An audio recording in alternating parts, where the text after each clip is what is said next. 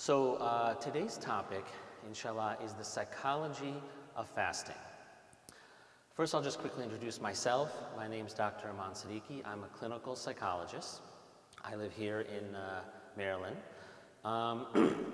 Today, we'll have two topics. One is the psychological benefits of fasting, to learn a little better how fasting improves our mind and our thought process. And one thing we'll look at in that topic is the quality of our fast. Maybe I'll just wait if everyone could settle down and remain quiet. We'll take a break real quick.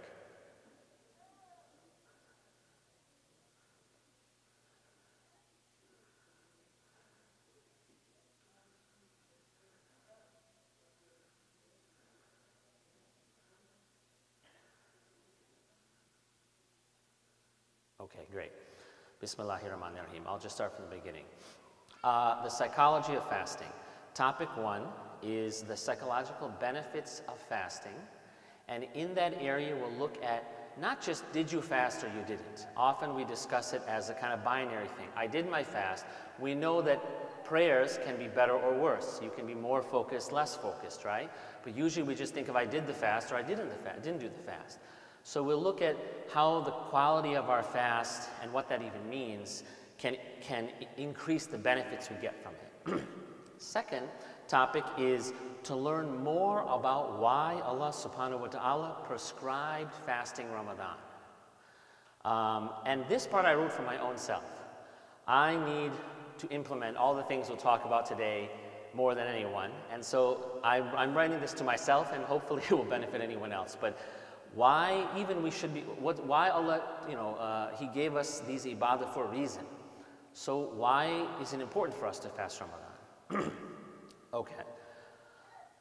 In 1972, at Stanford University, they did a research project. They took 32 children between the ages of 3.5 and 5.5. So average age was 4 years old. They brought each one into a room individually, and they put a marshmallow on the table in front of them. They said, I'm going to leave the room. If you can wait here 15 minutes without eating the marshmallow, when I come back, I'll give you a second one. You get 2 marshmallows. You can eat them both then. If you eat them within the 15 minutes, you don't get any other marshmallow. Now, this is what's called a study of delayed gratification. They were looking at what type of mechanisms the children would utilize to help them get through that test. Delayed gratification, the definition is to forego immediate gratification for the sake of later consequences. That's the definition. So not only did they do this experiment, they followed those children for the next 30 years. They knew which of the children were able to complete the test, and they also wrote down how they were able to. What techniques did they use to make it through? Imagine you're 4 years old, 15 minutes with a marshmallow is a real fitna. How they, not only who passed it, but how they did it. And which ones did it? Which ones just ate it and said, I can't wait 15 minutes, no way. They followed them for 30 years, and this is what they found out. Those who could wait the 15 minutes, over their lifetime, they had greater self-control. They were more successful in their life. They had better grades in school. They were able to cope with frustration and stress better. They had higher self-esteem, and even they had better physical health. All of these things were correlated with which group you were in. The ones who passed the marshmallow test or the ones who didn't. So why is the ability to delay gratification such a powerful skill that it will impact the whole rest of your life, as this experiment showed? So first of all, delaying gratification is a type of patience. A lot of times in my clinical practice, I talk about patience. And people often associate patience with just waiting around or just doing nothing. That's being patient. But actually, the psychological benefit of patience is much more profound. It's whenever You have control over your actions as opposed to your impulses controlling them. So whenever you want to do something, but you shouldn't, you hold yourself back. Or you should do something, but you don't really want to, and you push yourself to do it. So in English, you might call the first one self-restraint. You might call the other one like endurance. These are all forms of sabr. So bravery is patience with your fear. You're afraid, but you do something that you should do to help someone. You're brave. Self-restraint is patience with your desires, right? You hold yourself back from some negative desire. Trust in Allah, tawakkul, is patience with your anxiety and your sadnesses. You have these feelings, which is not in itself bad, but if they were to control your life, right, you say, okay, I have these anxieties, I have these sadnesses, but I will trust in Allah. So whenever I am acting as opposed to what my impulses are telling me, this is a kind of patience. Qiyam al-layl, if you pray in the night, this is patience with your laziness. So patience has a lot of implementations, and delayed gratification is one of those forms. Okay, so what does the marshmallow test teach us about fasting? Voluntarily abstaining from food and drink builds your ability to restrain yourself from acting on your impulses in general. That's what we learned from the marshmallow test, right? They weren't just able to not eat sweets. They were able to do a lot of things. They were able to deal with stress better in their life. Why did they have better grades? Because who likes to study? Not everyone's a big fan of studying, right? But when it came to time to study and their mind was saying, go watch TV, they were more likely to push forward and study, right? Better physical health. Exercise and fitness is not an easy task. But the people who were able to resist the marshmallow test were better able to keep on their exercise regimen. It permeated all the aspects of their life. That's the key point. So the ability to just resist food and drink builds a cognitive ability to resist impulses in general, because your hunger and your thirst is a very strong impulse, right?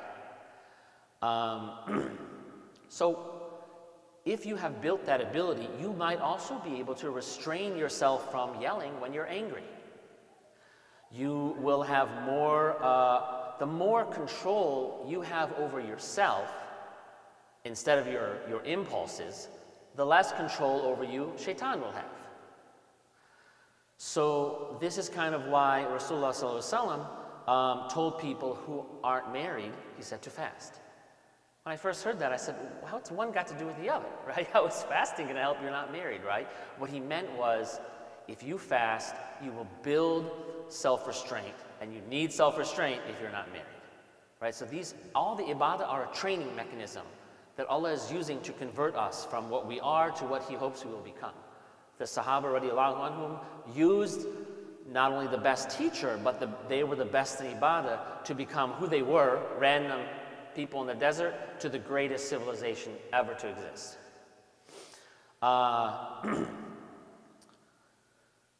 Okay, so let me ask a question. When is the most patience required during the fast? Who has any idea? During your fast, at what point is the most patience required? Alhamdulillah, on the first try. Exactly, when you are breaking the fast. Why is that? Because your hunger is at its peak, but also because you're letting your guard down, right? It's one thing to block it out all day, stay busy, but now you're in front of the food. Excuse me. I remember I was at a buffet once because it was a celebration. It was during Ramadan with 2 other Muslims for some issue we were celebrating. And one of the guys, he just went crazy on the first plate. And the rest of the meal, he said, I'm stuffed, what was wrong with me? I can't enjoy the rest of the meal, you know? That's an extreme example, but why is the sunnah to eat a little amount of food, then do the maghrib, and then have dinner? Because that's not what is culturally done in a lot of places. Some places they have a giant iftar that lasts until the end of maghrib. Some places they don't even have an iftar. They just go, rush, quickly do maghrib, and then they have their dinner. But the sunnah is, why is that? Well, there's a practical reason, right? You shouldn't be thinking about food in the maghrib. And also, you shouldn't be postponing eating. You shouldn't be overeating either.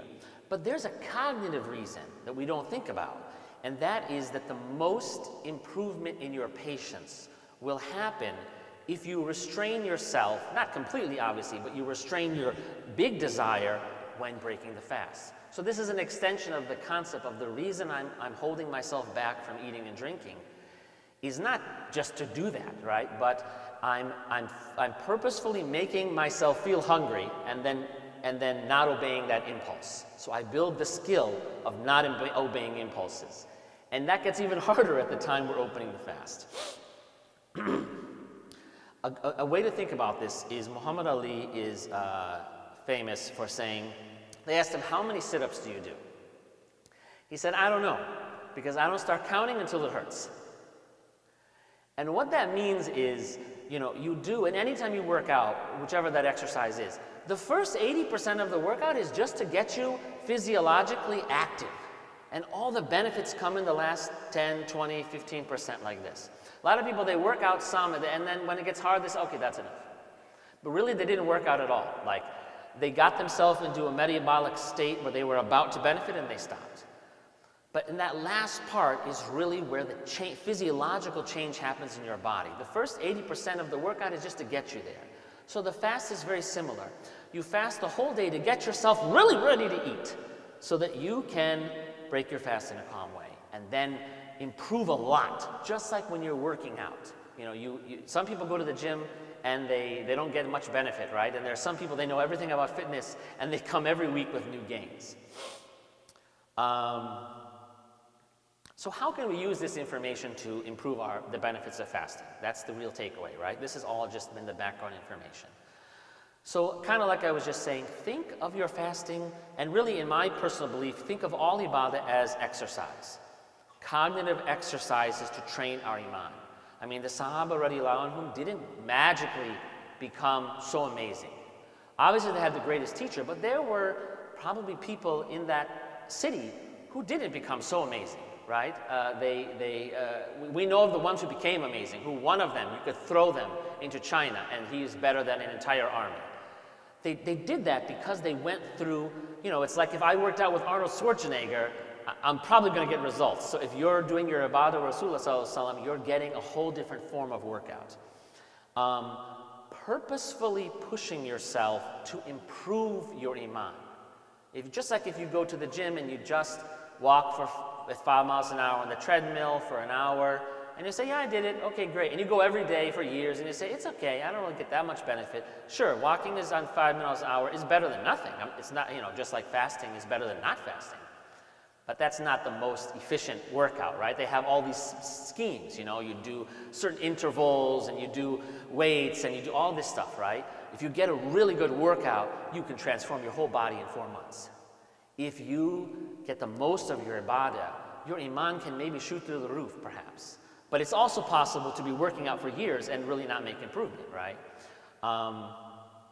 So the key is, it sounds counterintuitive, focusing on experiencing the unpleasant sensations you're going through during the fast, right? When you work out, you are literally, we could say, harming your body, or not harming your body, you are distressing yourself. You're lifting weights you can't lift. That's the point. If you only lift what you can already lift, you're only going to maintain your current physical fitness. You have to push yourself to the point where you can no longer pick this bar up. And in that last rep is when your body changes. So purposefully experiencing hunger and thirst and finding a way to remain constant is when you will really improve your mind and indirectly increase your iman. That's in opposition to avoiding the unpleasantness. That's kind of like the one who goes to the gym and he only just does a very simple workout and leaves. He doesn't want to sweat. He doesn't want to feel distressed. Avoiding would be something like, and we're all guilty, I'm guilty of this as well, sleeping, right? Things like this. It's not that I'm saying, oh, you shouldn't want to sleep. But it's just this idea of experiencing the distress of being hungry and thirsty, and finding a way through it is different from, even if it involves distracting yourself, that's totally fine. There are many techniques. There's distracting yourself There is forms of ibadah that help you maintain your focus. But avoiding it is the point. If you remember that the point of the fast is to go through that experience and succeed through it. If I avoid the experience, this is perhaps why we know that Rasulullah said, there will be some people who fast and they will gain nothing but hunger and thirst. What he means is, did you really benefit from it? So the question is, we never ask, well, how do you benefit from it or not? So it's my belief that at least partially, I can't say this is the whole thing, but a big part of it is what you gain from the experience.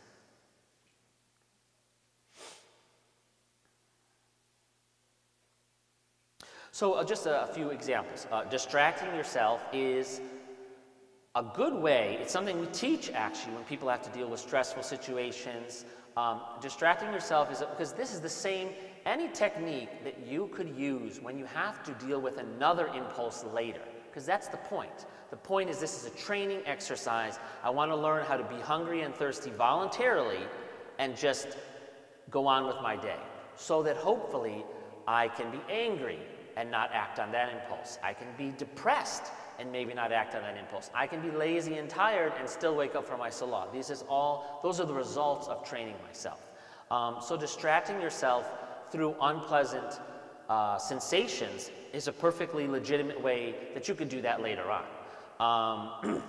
So for example, if you were angry, it would be a good technique to just stay quiet, because after a while you'll probably calm down. You could come back to the person who you were talking about later, and you could go watch some television maybe, or anything like this. The point is, you wouldn't have had an outburst to the person. Then you would come back later. Another thing is just to allow the sensations to reduce on their own. This is a very common thing that it's difficult for people to remember. All the emotions we feel, they're temporary. Even though you're feeling hungry right now, you usually don't feel like at this top level hunger all day long in the fast. There'll be times when you're feeling more hungry.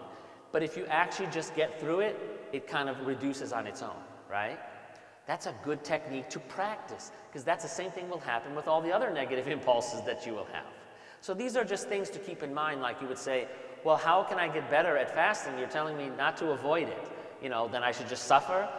Not that you should suffer, but your mind will instinctively find ways to help you through those impulses.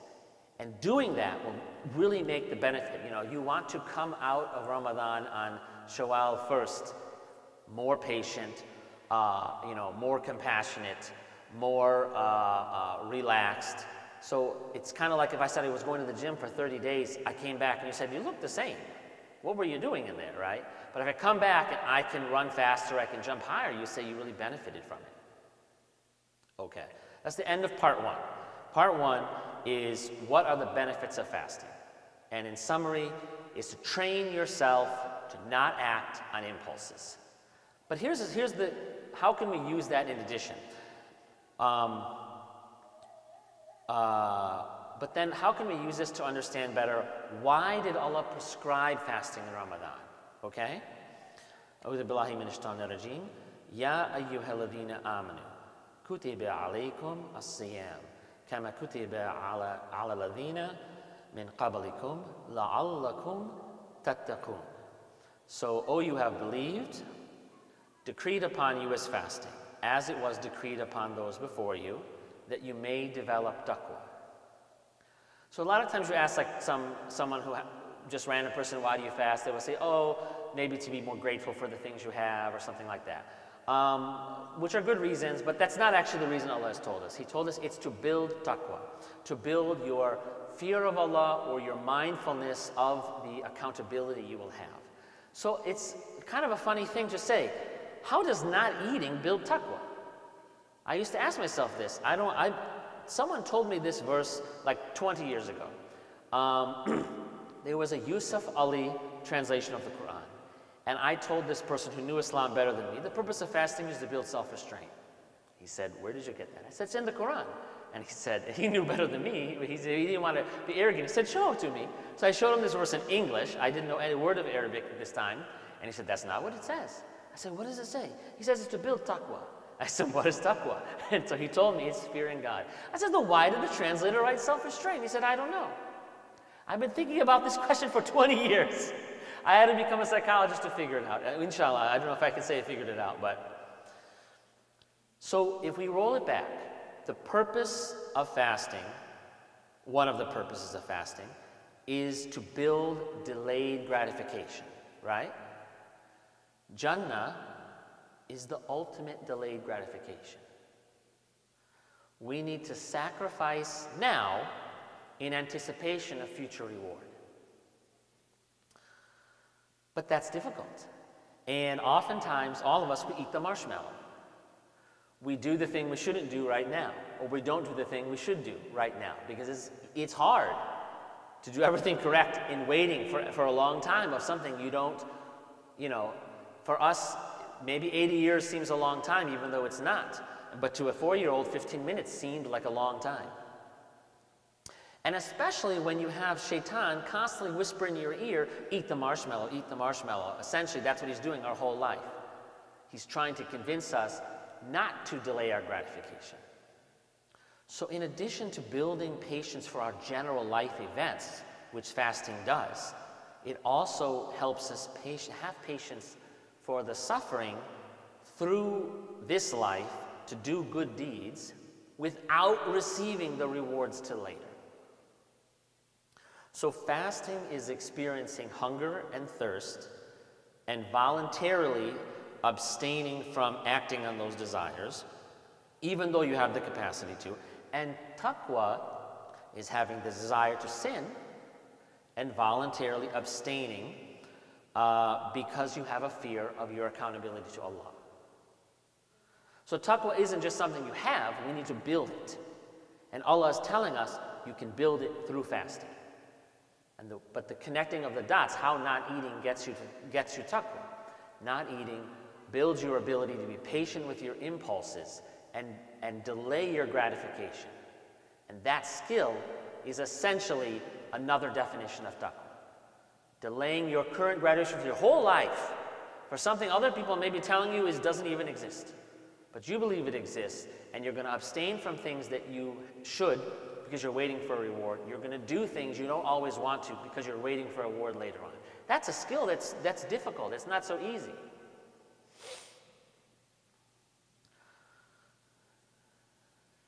And the key is it's important to fast in a way that will actually build that patience.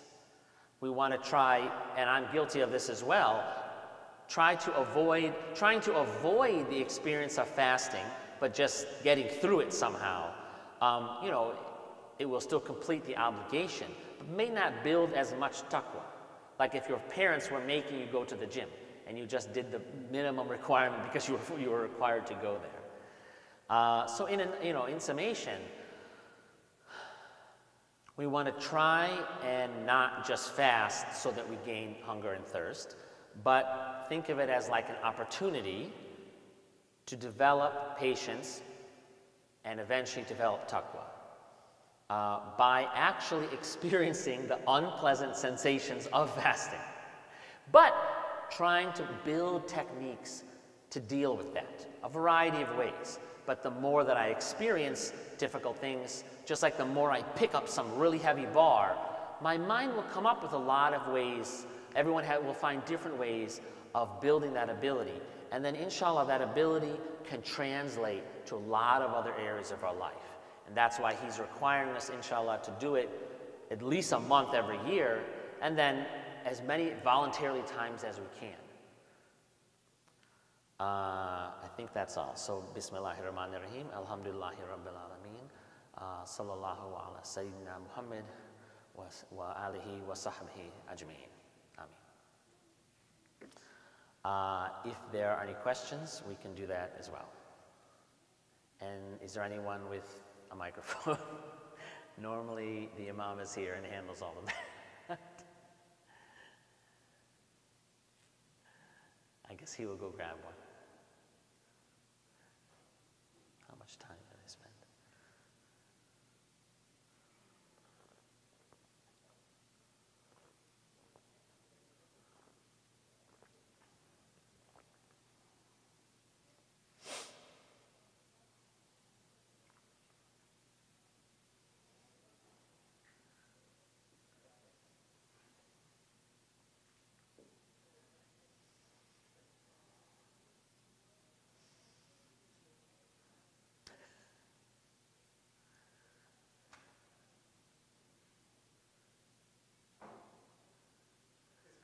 Great. Okay. Walaikum salam.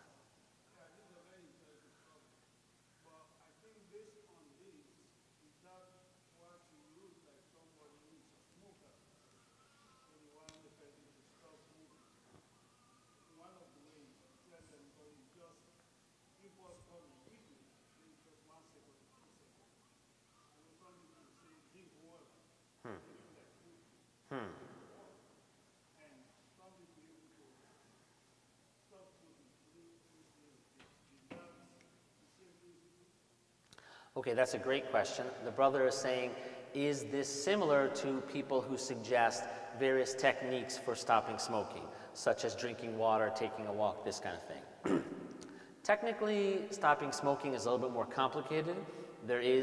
We do therapy for that because there is a separate mechanism that is maintaining the smoking. So oftentimes something like those techniques alone may not be sufficient for the entire stopping of smoking. I don't want to go on like a digression and discuss all of that. But in addition to the main thing we would talk to them about, which is called replacing a negative reinforcer.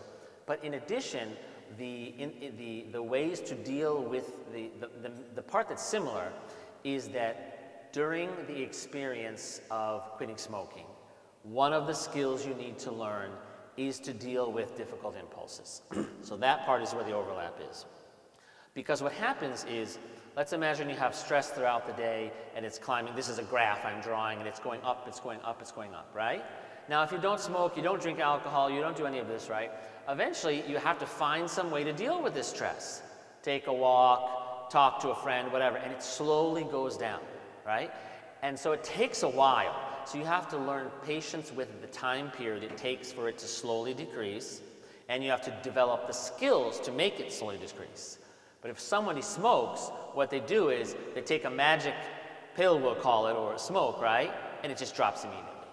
They chemically force their brain to become relaxed. So they never learn the skills to de-stress themselves. And they don't have the patience for the fact that it won't be immediate. They can't just go, oh, I'm relaxed immediately. No, it doesn't work that way, right? If you're really stressed and you take a walk, it'll take you half an hour to calm down. They don't have the patience built up and they don't have the skills. So that part is exactly identical. Anytime there's a difficult impulse or emotion you have to deal with, there are several coping strategies you can use. And it's usually based on the person and the situation, but these are all great ones. Physical things are really helpful for relaxing a person, whether it's taking a walk or each person has a different thing. Some people like to just take a stroll and see nature. Other people like to do these really hard workouts like CrossFit or something. People who do CrossFit, they tell me, the reason I do it is because I feel totally relaxed afterwards. All the stress has been drained out. I need to go to that maximum. CrossFit is like this very extreme workout.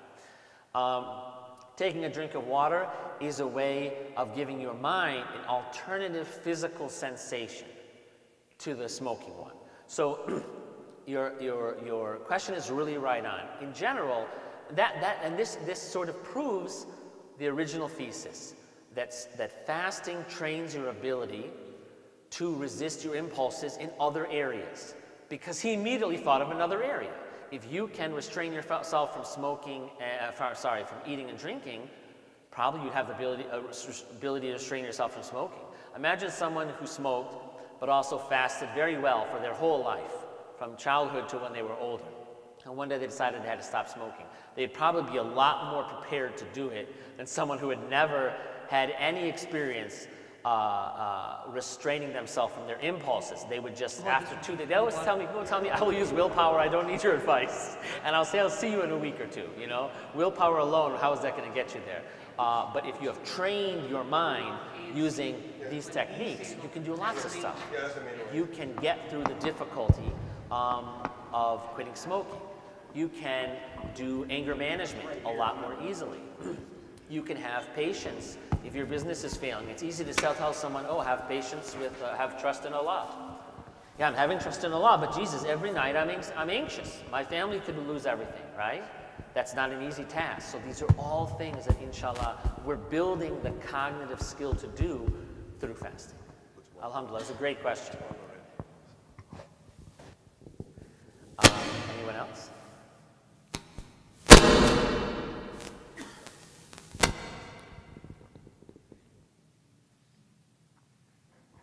Yeah, sorry. Yeah, this you are saying is very also, I remember when I went to boot camp, about 9 weeks or 10 weeks, I have a friend, both of us were in boot camp. He smokes, I don't smoke. So for 9 weeks, he was not smoking because you are not allowed to smoke. So when we are going for AIT, we stopped somewhere to get food. And he told me, hey, I want to go smoke. And I told him, you've been 9 weeks, 10 weeks without smoking. Why are you going to start? He said, that's a good idea. And he doesn't smoke anymore. No, that's a terrific example. I think the brother was saying that he went 9 or 10 weeks without smoking, but still he said, why don't I just start it up? He didn't even probably realize that I do have the cognitive skills to find another way to cope with anxiety.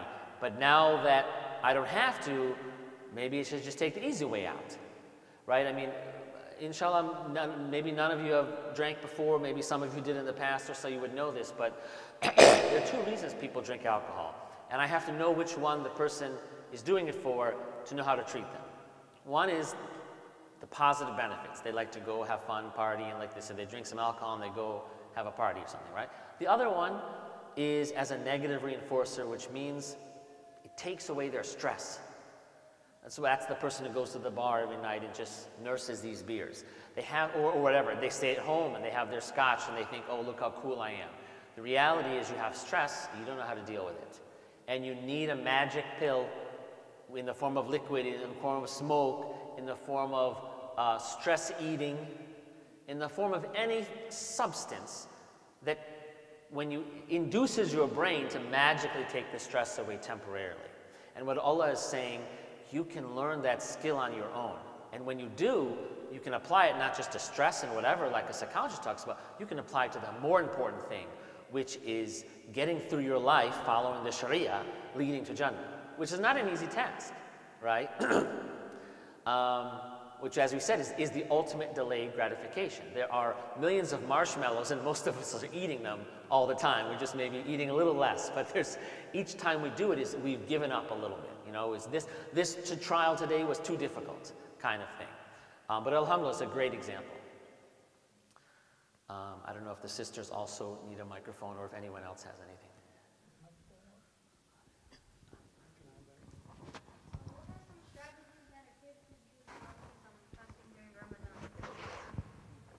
MashaAllah. Okay.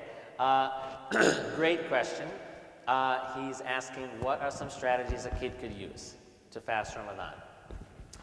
I can relate because I'm not sure how, a lot of people here are not from the US. I was born and raised here. I was the only Muslim in the entire school. I was from a small town in the old days when there were barely any Muslims.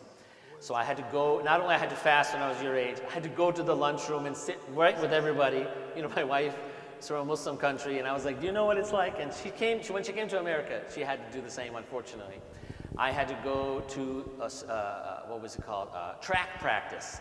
Oh gosh, at that time, when I was a teenager, it was in the summer, even the 100-degree weather, and everyone was eating ice cubes. And I was like, why am I on the track team? So it can be it's tough for anybody. It's extra tough if you're a kid, because A, you're more new at it, and B, you might even be facing difficulties that the adults aren't facing. So first, obviously, is making dua to Allah to help us through all these things. I'm not suggesting that cognitive skills alone are the answer, but I can be asking in Allah in my dua to give me those cognitive skills as well. So one is, as I mentioned before, distraction is a legitimate. In some cases, distraction is not good, right? But when you're dealing with a temporary impulse, it can be a very useful skill because it's good to remember that those impulses are temporary. So for example, you know, not throughout the whole day, it's not necessarily at its peak difficulty. There are certain times when I'm feeling more hungry, or my friends have a bag of candy, or if it's track practice or whatever, right? Honestly, maybe I wasn't even super thirsty until I saw everybody chugging the water. So the point is to remember one, either distraction at that time, or just the knowledge that whatever I'm feeling right now, I probably won't be feeling this in a half an hour. It's not like this horrible thing. I have to do something to get rid of it, as if it's permanent. Alhamdulillah, even the whole fast isn't permanent. Once I heard a lecture from someone who was in Palestine, and he was telling us a long story, and he was saying how when the sunset came, there was no food. And there was this whole long story about this. The host kept telling him, oh, you're impatient, the food is coming, they're bringing the food. And after it became Isha time, he said, there's no iftar. And she said, in reality, there isn't anything I was hoping someone would bring. So even our fasts are actually temporary compared to whatever some people are going through. So trying to remember that, that's a little bit, high level. So sometimes just simple things like distractions, whatever distractions the person has, going and playing with their friends, going and talking about some random thing, going even and looking at comic books. You may say, well, aren't these a waste of time or something like that? But the point is, I'm doing something good, and I want to keep doing something good. So as long as I'm not doing something like bad or haram, ways that I can help encourage myself continue to do this thing, especially if I'm maybe younger than I'm even required to do it. It'd be great if I start training ahead of time. Yeah, essentially any way that a person can there are basically two methods. One is to learn to avoid those sensations, and one is to learn to sort of power through them. But that's a little bit tougher for younger people. So that's why I usually recommend, any kind of these distractions, even if it's just something frivolous like, okay, I'm feeling really hungry, can me and so go play basketball or something like that, right? Instead of saying, well, you should be reading. Yeah, but if I'm reading, I'll probably just get more and more hungry. There's a time for reading, but it's good to remember the fast itself is already an exercise, is an ibadah, is maybe the most learning I'm going to get, right? Because I feel like we often talk about Qiyam al-Layl and Tarawih and all these prayers during Ramadan, and we kind of act like the fast is the fast. All you have to do is stop eating. Instead of saying like, I want you to get the most out of this fast. And whatever we need to do for you to benefit and come out at the end, even if you didn't do any extra prayer, you did your normal prayer, but in the end you came out super patient. Because every time you felt hungry, you said, hey, Dad, I'm feeling hungry. I want to go do X, Y, Z so that I can get through it. That means I'm building the skill to recognize my own physical sensations and what's going on in my mind. That's called metacognition.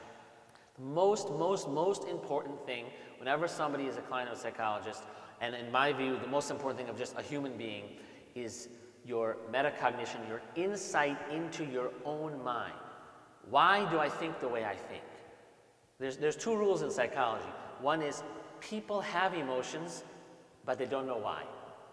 And people act on emotions, but that they don't know they have. That's essentially why they come to the therapist, right? People who aren't like that, who know what's going on in their mind, know why they're acting the way they are, this can really be a ticket to Jannah. So if all you do is get through the month of Ramadan, and all you did was notice every time you were hungry and ask your dad, can we do X, Y, Z? That means you've built the skill to be monitoring your physical sensations, monitoring your mind. So maybe next time he gets angry, he'll say, Dad, I'm feeling really frustrated. Can we go do X, Y, Z so I don't get upset? Wouldn't it be great instead of just having a kid act out or having an adult act out? So it's just good to remember the quality of the fast in itself is a great skill to be working on. It's not just, oh, you did it, now go do extra stuff. So I hope that was useful. Assalamu alaikum wa rahmatullahi. Jazakallah khair for the lecture. I look around the room and I see that there's a bunch of elders and old people. And I see the talk that you're giving, and may Allah protect our young brother that asked that question. I think it may be life-changing. So inshallah, we hope the administration and the youth committee will make an arrangement that maybe you can help us address the preteens and the teenagers, both sisters and brothers. And if we have such a home, maybe we can encourage them to come to this lecture, because I have a feeling that we are listening to your lecture and we're mostly kind of reflecting back. So they are young, they're, you know, most of it may actually be life-changing for their lives going forward. So that's just my comment. Jazakallah khair. Alhamdulillah. Yeah, it's a great comment. The brother was just saying, you know, if we can give this type of material for the youth more, I think it's great. We could definitely do it. I'm sure they have already several youth programs, and sometimes more youth are here, and I'd be glad to talk to anyone. But at the same time, I would say, you know, it almost sounded like, not that, so we definitely want to talk to youth as well, but it sounded like the brother was saying, you know, well, we're at the end of our life now, they need the training. You know, but I'll be honest, like, we all need the training every day, because you could do a lot of this training when you are young, and then you get married and you get a job, and it just like your physical fitness goes up and down every year, right? Based on how much you're working out. A few years ago you were in great shape, now you're not, then you might get in better shape, right? Your iman is the same way. You might be at the top of your game, a hafiz and everything else when you're 18, and then I talk to you when you're 15, you say, I don't know what happened. I got 3 kids, I got all these responsibilities, and I barely make the faraid, or like this. So honestly, you know, it's not just I'm saying, oh, we all need it, but it's more like we all need it all the time, up until like the last day, because even we know that obviously what you dine is the most important thing. So I think it's a great idea, definitely, but I think it's a better idea like to have them come and be like, not only am I telling you this, you should continue to come to these lectures when you're 80, kind of thing. At least that's my view, because I know my own iman and my own practice has changed throughout life. And every week I'm like, geez, what did I not do as good this week as I did the last week, and how can I fix this?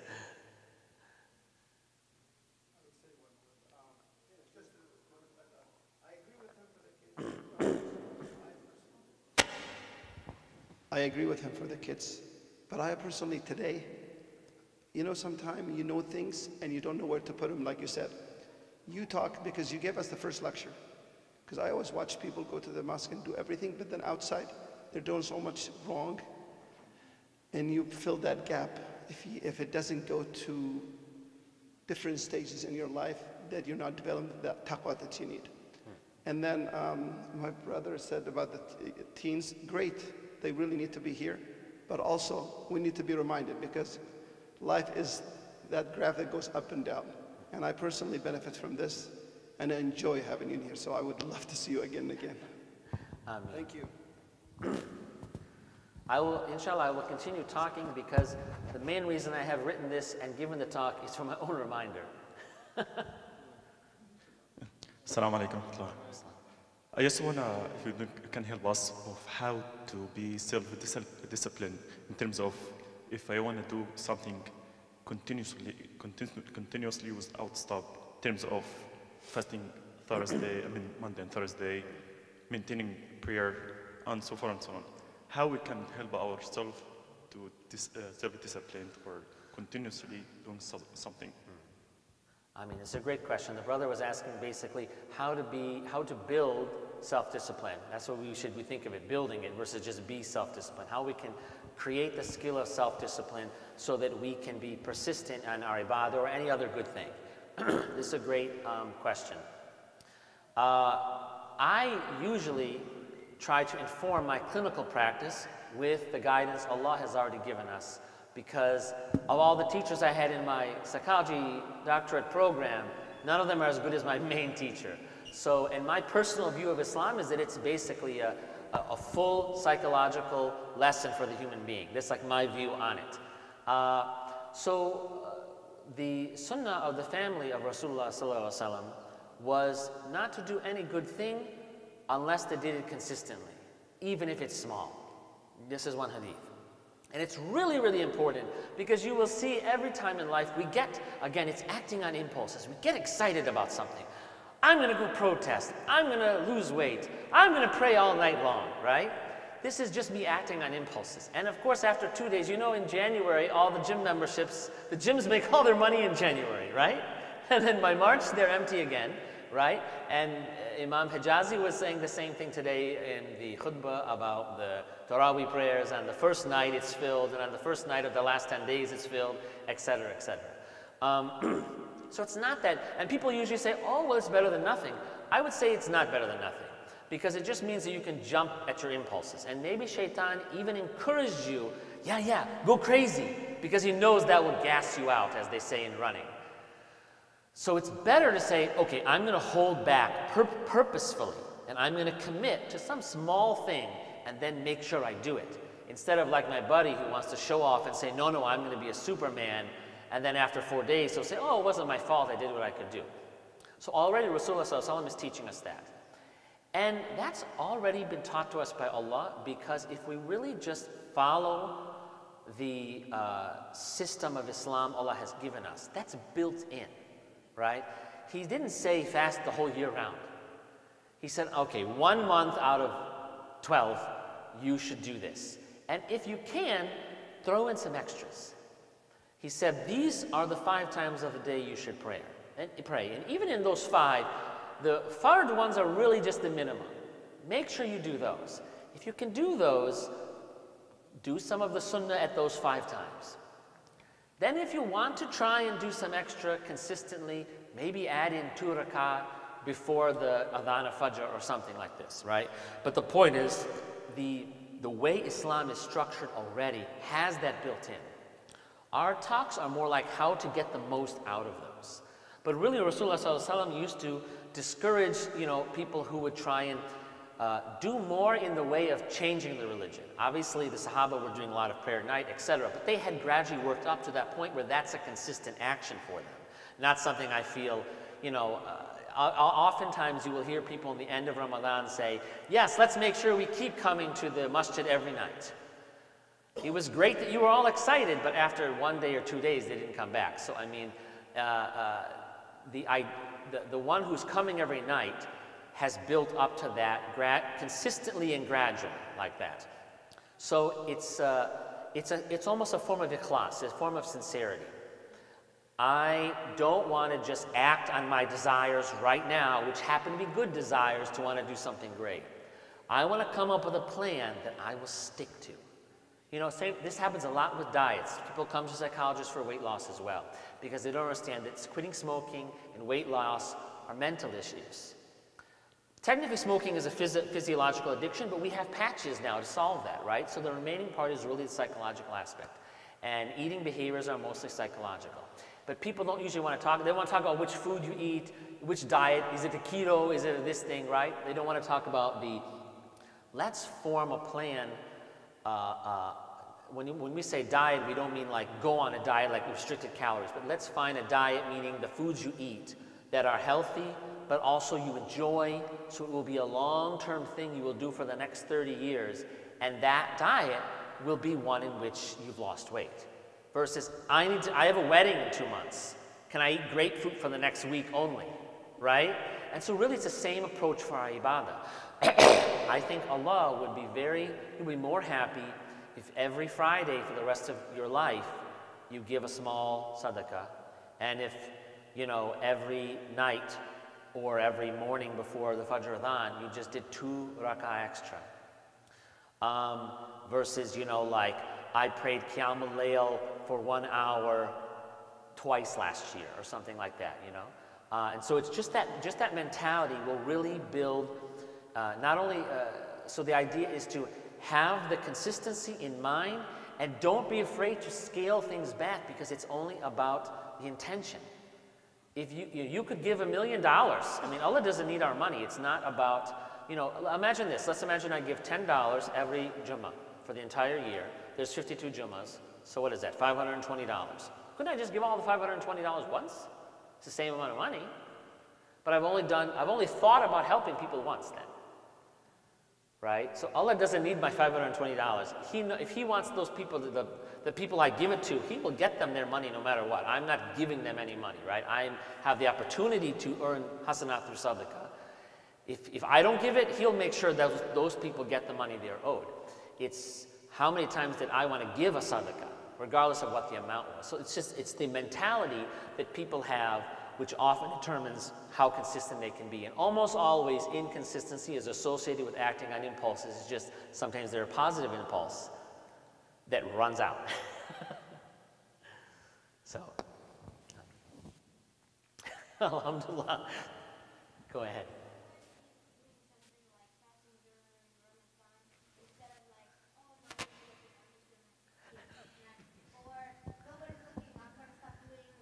Lifting weights until someone comes. This is a terrific question. He's asking how can someone, keep focused on their ibadah, like fasting, even when no one is looking. And it sounds funny, but you can extend this, right? This is an overall question about sincerity and about the quality of something. Because maybe most of you adults, you say, I don't eat, I know Allah's watching me, right? But we do other things. We'll take a nap, right? We'll rush through our prayer at some points, right? We'll be half not paying attention. It's really an extension of the same question, right? How can we keep the quality of our ibadah as high as possible? And I'm really going to give the same answer because I'm going to say as consistently as possible. How can we do things to the best of our ability consistently? And I think keeping in mind what is the reason I'm doing something is the key to that, to having that consistency. I've actually heard people who give up something for, I think, Lent or don't eat during Lent or whatever when I'm in the workplace. And one time someone even said, I could give up chalk, and he's like, well, I could eat chalk and no one would know. And the person next to him, I saw her eyes wide up, like she says, God would know. It was just the way he said it. It kind of tells you, though, then why is he even participating in the Lent, right? Am I participating? I'm sure in Muslim countries, probably there's pressure. One of the blessings of living here, I've had a lot of difficulties growing up here, but also no one was encouraging me to do anything in Islam. So I have had very few dangers of lack of sincerity because no one was encouraging me. I'm sure in other countries, everyone is watching you what you do, right? So there probably are people who don't want to fast and are probably eating or drinking when no one is watching. Or they're just, I gotta get through this, whatever, I'll stay up all night long. I was in Egypt and I was like, everyone is awake at 2 in the morning and everything. So the key to consistently doing some ibadah with sincerity, which will help you, like you said, do your exercise even, right? Is why am I doing this? Why am I doing this? Not why am I being forced to do this? If I go to the gym because I'm in gym class and the teacher's telling me, obviously I'll just pick up the bar with the lowest weight and do this because he said you have to do 20 reps. Okay, I'll just do 20 like this, right? So if I'm only fasting because I'm raised in a Muslim family, this actually comes up. This is actually a very good question because honestly, one of the consultations I get from parents is how do I get my kids to care about Islam? It's very common. And sometimes they're asking me and the kids are 30. So it's not just when they're kids. It's very common. Because parents often confuse conformity, how can I force my kids to do what I want, with internalizing something. How can they want to do the thing? When they're younger, you can make them fast. You can make them do whatever you want. So but then you're surprised when they have their own independence and they don't want to do the thing anymore. So it's difficult for parents to learn how to teach kids to learn about something like Islam, internalize it, and then have their own motivation. So that's really what you're asking about. And the only way to do that is to build your own motivation. If you're doing something because someone else told you, you're not going to do it when they're not telling you, in a nutshell. Even if it's something small. Sometimes we think, well, the kids, they can't reflect on this. They have to fast and they have to pray because we told them to. That's not true. I've had conversations with 6-year-olds, and they've asked about death and life and the akhirah. And actually, sometimes adults, they say, how can a 6-year-old understand about death? I said, they understand very well. It's when they become old like you, they will have all of these anxieties and hang-ups talking about it. But right now, they don't have those. They just come and ask me. So they can understand and have their own personal motivations. And so when someone is going to the gym because they want to be healthy, or they want to have a strong physique. I mean, Rasulullah ﷺ told us that the strong believer is better and more loved to Allah than the weak believer, but they both have good in them. Of course, strong can have different meanings. But then they have their own desire to want to accomplish the thing. And then they will use what we said before. Let me make my own plan to do something small and consistent. So basically, the enemy is acting on my desire and doing something big that will fizzle out, and doing it because someone else told me. Those are not strategies for success. But doing things small and consistent because I know my own reason. If you have, and maybe with time things change, if you've forgotten why you're fasting, it's not a bad idea to sit down and think about it, to be honest. Maybe it's been so many years you just fast because, I don't know, that's prescribed by Allah, and if I don't do it, I won't go to Jannah. I mean, that's not the worst reason, but it's not the best reason. I'm pretty sure that's not what the Sahaba would have told us. I'm not saying there's one, I'm not saying there's one reason. There could be multiple good reasons, but that doesn't sound like a great one. So, I know it's late. I don't want us to go on too long. I should just check if there's any questions from the sisters before we close up. I don't know if somebody... Nothing? Okay. How about this? If you have another one, you can ask me after we finish, because also old people were asleep already. Okay. Alhamdulillahi Rabbil Alameen. Sallallahu ala Sayyidina Muhammad wa ala sahbihi wa alayhi ajmain. Ameen.